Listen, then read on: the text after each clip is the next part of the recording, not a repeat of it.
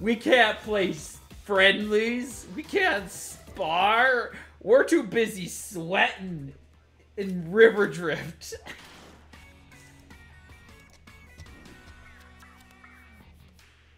Let's see. Good opening hands. Seems like Jackshainy decided to change things up. Or swap for a new hand. Probably not too happy with what he had before.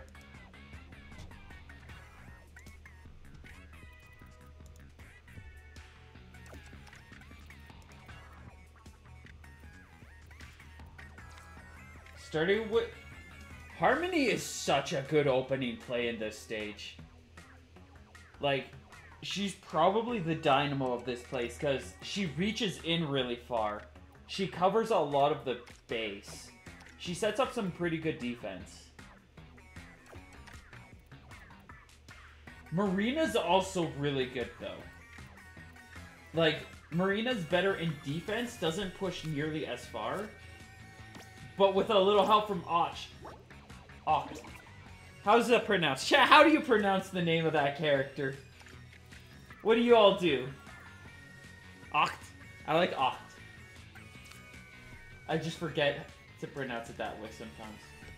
But with a little help from Oct, we do actually get some good pressure going on. Might be able to break through still, even with big man overpowering them.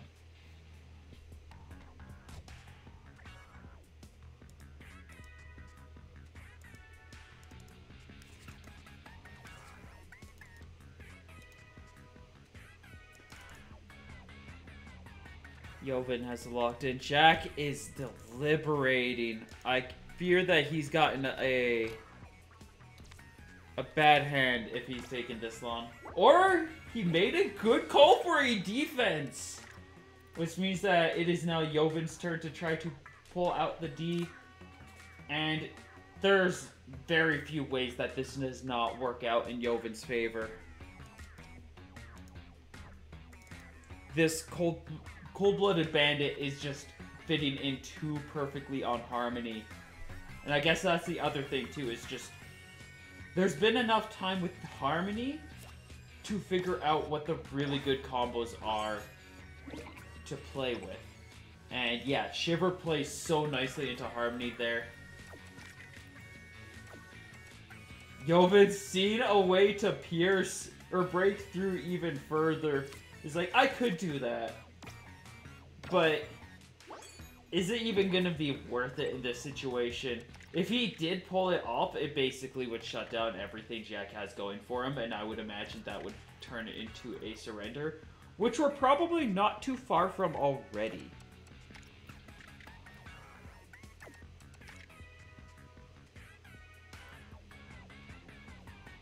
I love how the longer we see these games go, the more players start having these shiny, like, they realize what their favorite cards are, and they're shinies, and then they just, I mean, it forces them to feel more like they have to be using these cards. Also, I was talking about how I was worried Jack was out. Nah, he ain't! Perfect way back in with the special scope. The Pierce scope. Splatter scope. Greg scope. Scope mouthwash. And he is looking to cause some terror. We're going straight for the little Judd. Wants to capitalize on that space and get some special farming off of it. Jack probably going to try... just playing in his own base. Couldn't find anywhere to really break through. But did cause some terror. Hopefully caused a little bit of disruption to Ljovynn, but at least from the looks of things, not nearly as much as he'd want.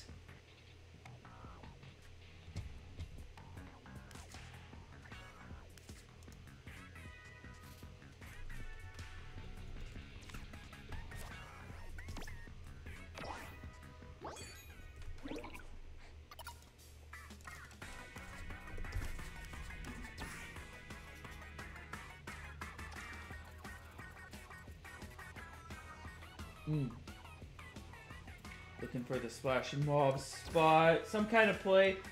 I feel like he's pretty clean to just do whatever. I don't know what Jack has cooking. If he hasn't surrendered yet, which means he's got something cooking. But I genuinely cannot imagine what he is cooking in the kitchen right now, considering how much of a point deficit he is at, and how much of a lead Ljovynn has. Like, we are set for Ljovynn to be able just to tempo Jack down.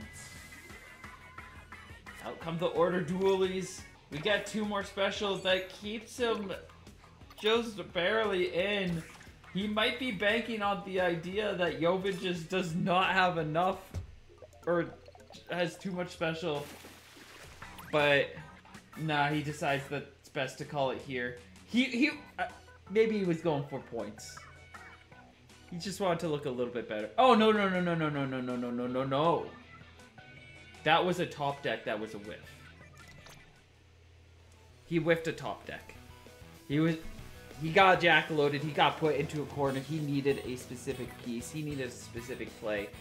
And he was sitting there way on being like, this will be the card that wins me the game. And unfortunately for him, didn't get it.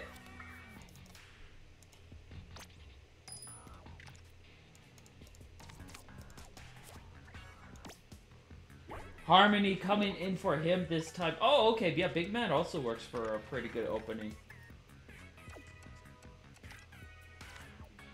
And I don't think there's nearly as good of a defense. Griller's passable. But not that passable. That definitely gives me the vibes that he wants to push for the offense, but Ljovynn gonna choose to defense here. Despite having a splatter scope of his own that he could use to actually... 1, 2, 3... 1, 2, 3, 4... Jack deciding to play it safe himself, maybe not having a way to break through there. Marigold will be able to cover a lot of ground, but it's probably going to be overwritten by whatever Jack drops off. Unless he's going for like a 16, in which case this is going to be a massive oof. Oh, it's the tie clash. Neither walking away with much off of that, and that is...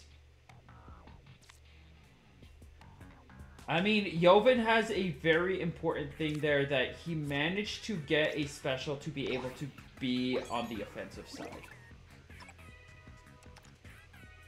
Which means that after this turn, there's a real chance that he's going to pop a special, and he's going to just try to start harassing Jack's base.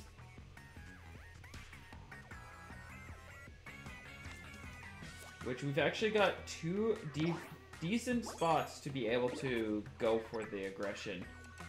Yeah. I don't think that's the call. You do get a... You do guarantee you get your special back from that. You get your refund. But that can be very easily defended. That one's a little bit... That one's better for, like, actual aggression. Trying to think about Cuttlefish. There's no way Jack ain't dropping something up there.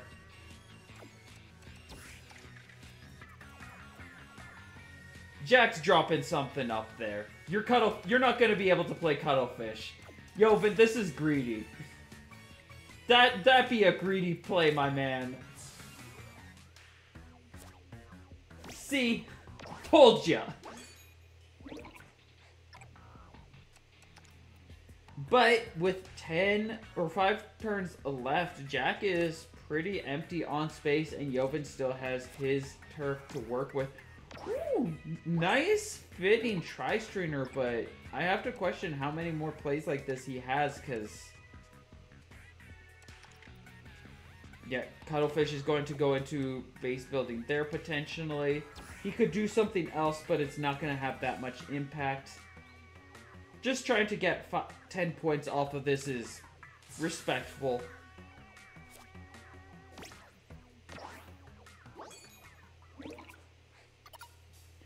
3 turns left. We finally get Gnarly Eddie to gain 15 points. Get all those special points. Those 2 more special 15 points. That's a very, very healthy heaping of advantage to push Ljovynn in these final turns.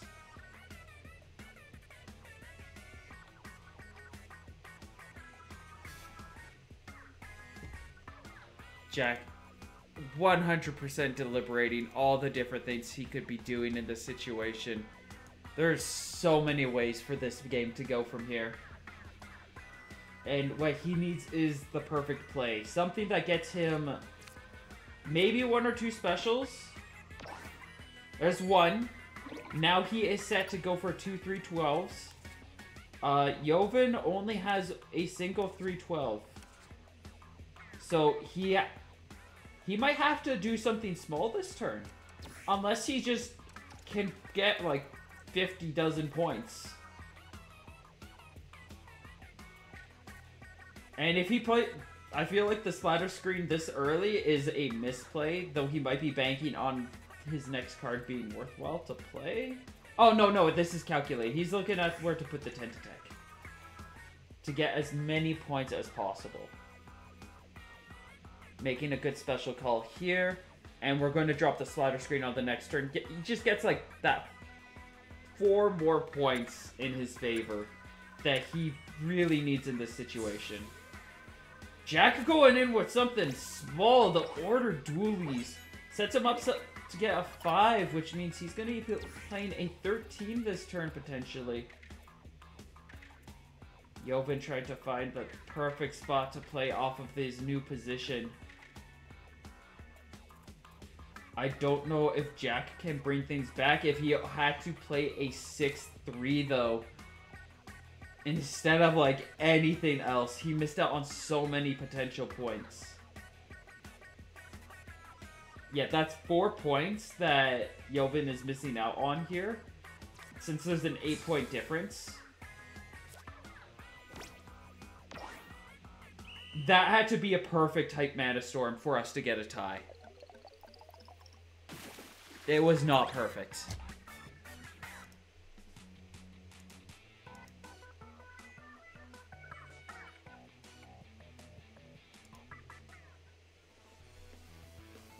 If only he had 2 312s. If only. Oh, he was 1 special short.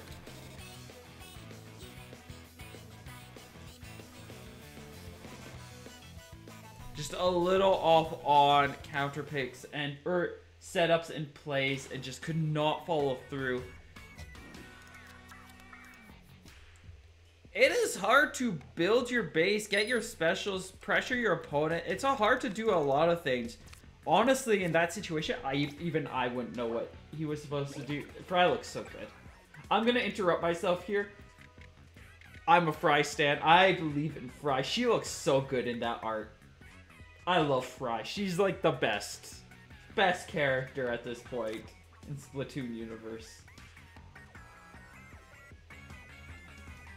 Going back on track, I genuinely, like, I could look back at the VOD. Yeah, there's probably plays that Jack could have done to better set himself, but going off of just, like, even hindsight 2020, I don't know what's going on, what he could have done better.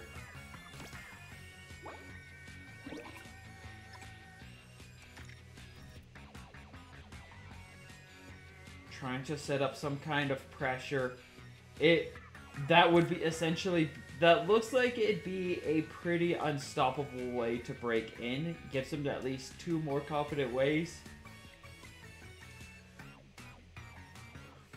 And pretty cleanly guards his turf. With an Ouroboros, a Tri-Strainer, and a Shiver. That's actually really impressive. Jack managing to set himself up pretty well to be guarded too.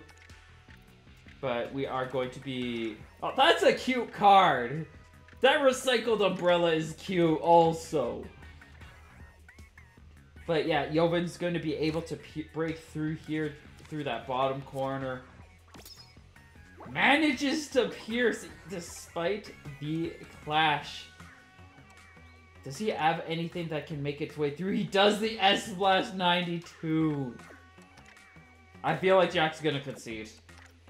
This just feels like too rough of a position to fall into. Well, oh my goodness, I see a very good, like, large octopod space. We do get a sprinkler that might be, that's his only way out. Jack, or Ljovynn, considering just, like, if he goes for the defense and it works, that legit would just end the game. Much safer play here, especially against a Hazo Nose, which would have been such a good Pierce.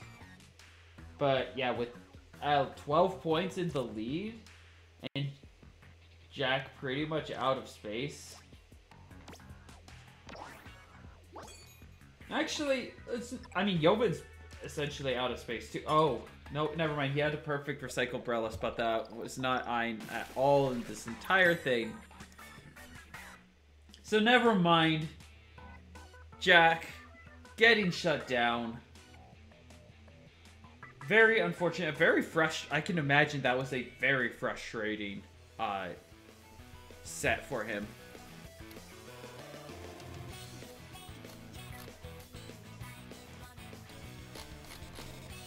Yeah, it looks like the brush early in was a pretty monumental misplay that he was not thinking about too hard.